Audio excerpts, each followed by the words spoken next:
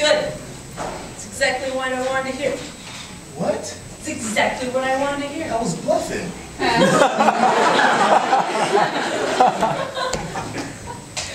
Now I know how you really feel. Now I take it back. No, it's too late. I see those feelings inside of you. Why are you crying again? You know I do it every morning and every night, and it's 10:30 at night, okay? So I'm on point.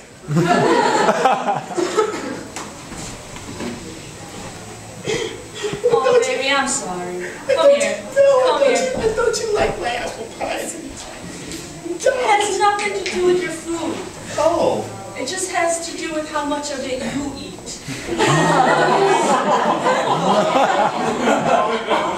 I thought we were being honest. We are, but damn.